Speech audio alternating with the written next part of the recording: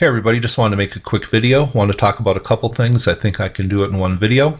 What you're looking at here is the 18th dynasty of Egypt and the pharaohs and kind of a family tree of the whole 18th dynasty. This is just a part of it. Up here we have Thutmose IV, who I say is the biblical Moses, and put his face on the Sphinx. I'll leave links below. His son was Amenhotep III, who I have shown is the biblical Solomon.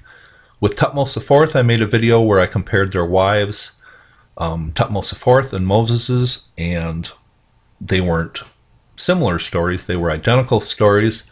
Amenhotep III, I thought I'd do the same briefly. Now, the biblical Solomon, we know that he hooked up with the Queen of Sheba. That was pretty much his most famous wife, but he had a son with her. He had, according to the Bible, Solomon had even hundreds of wives, but the Queen of Sheba he is most closely associated with. Amenhotep III's wife, her name was Taye, I believe is how you pronounce this, Taye maybe. But who was she? She was the queen of Ethiopia / Nubia. In other words, she was the Queen of Sheba. That is the exact same story again. So Amenhotep III was the biblical Solomon. And I think that really makes sense. Thutmose IV, the biblical Moses, is associated with the building of the Ark of the Covenant, and Solomon, Amenhotep III, is associated with building the temple that housed the Ark of the Covenant. So that progression makes sense, but I want to go down to Amenhotep III, the biblical Solomon's grandson, and that was Tutankhamun. And if we really want to look at what was going on back in ancient Egypt at this time in the 18th dynasty, one of the best places to look is in the tomb of King Tut, because that was a pristine tomb, the only one found. So we actually opened it up back in 1922. Howard Carter, I believe is his name.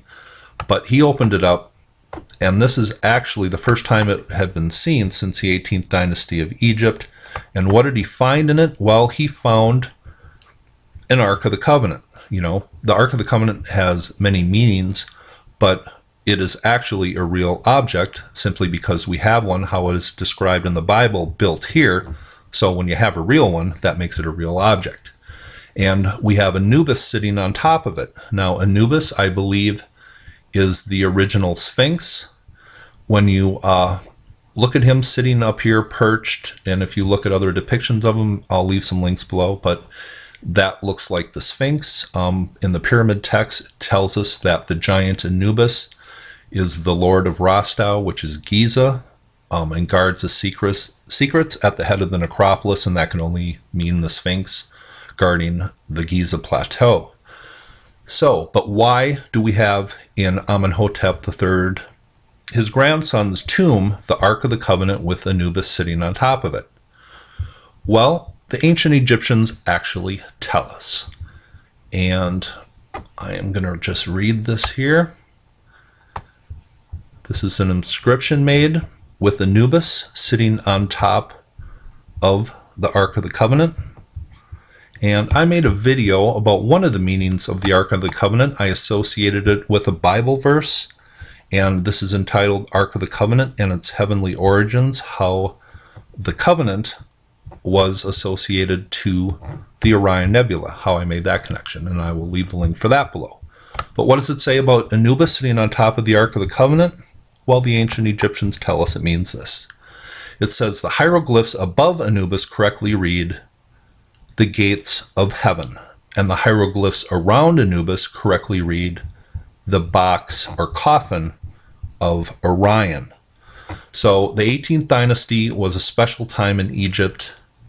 The Ark of the Covenant was a real object.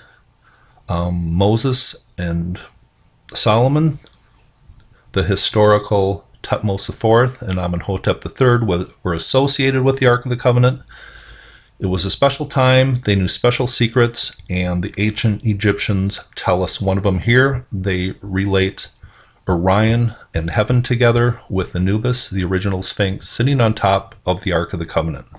So, hope you thought that was interesting. Hope you followed along. You have a nice day.